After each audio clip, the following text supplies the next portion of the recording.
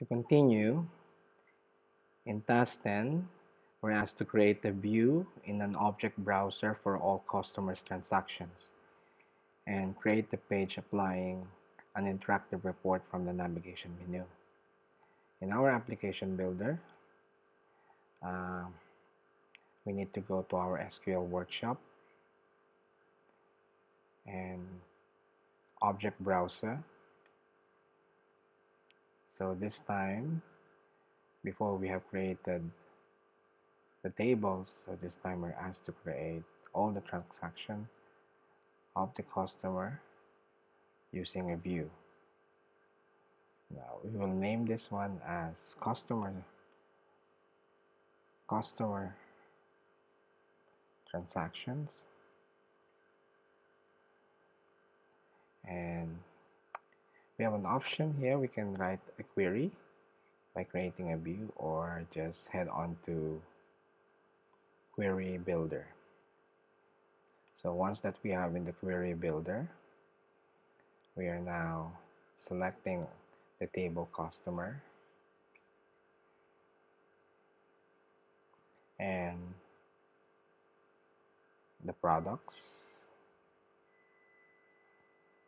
and of course the transactions. So this time we will make a joining, a natural joining for each one of the tables.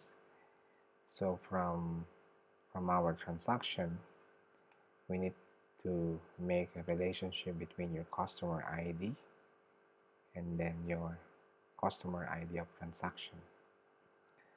So this would be a natural joining.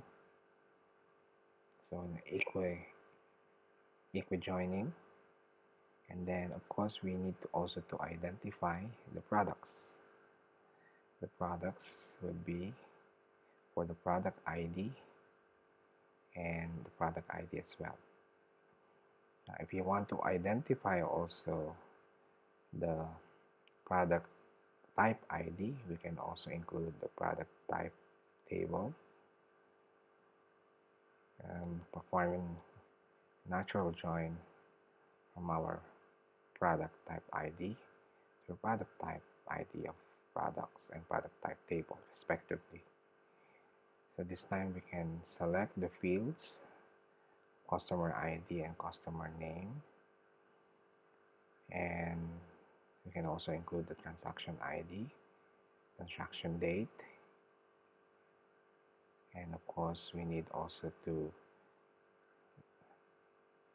include the product ID and product name, the quantity, product type name, and the price. Right, this time you can see from the bottom that we have selected given aliases by default. We can also customize our aliases, but if there are some ambiguous field name, we can rename it as an alias. But I think for now we don't have ambiguous because we only selected single reference for each one of the table. Now this time we can run. Now you can see that these are the transaction made by respective customer and the products that they have been booked as per their transactions. So click return and automatically the query will be created. Now click next and create view, then the view will be created. Now our customer transaction will create an object along with the given column names, and also the data will also mention here. Now we will apply this customer transaction view as one of the page using interactive report from our application. Now in our application, let's go back to our application. We'll add one one page within your application, and we'll include one transaction report, or maybe it's about customer report in your navigation, and then it will open up one downloadable interactive report. Now let's head on to our application number, and this time we'll create a new page, and that page will gonna be a report. Okay, now select interactive report, and this time it will be page 13, and this would be customer transactions. Right, now we'll also link to a breadcrumb. Right, and then customer transaction report will be the name entry, and our home page will be the parent entry. Click next. Okay, for us to access this one from our page, we will have to create a new navigation entry. So customer report,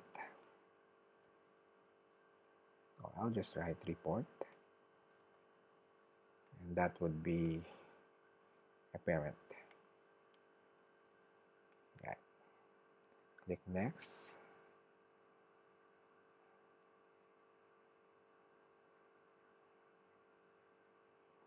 Right, now of course we now need to select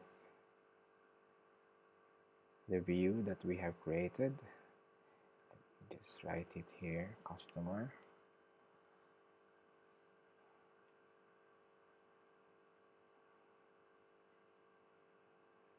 So remember, the name of the view is customer transactions. Okay, underscore transaction. You see there's a view there. Now select and create. Now this time we'll try to run now our application.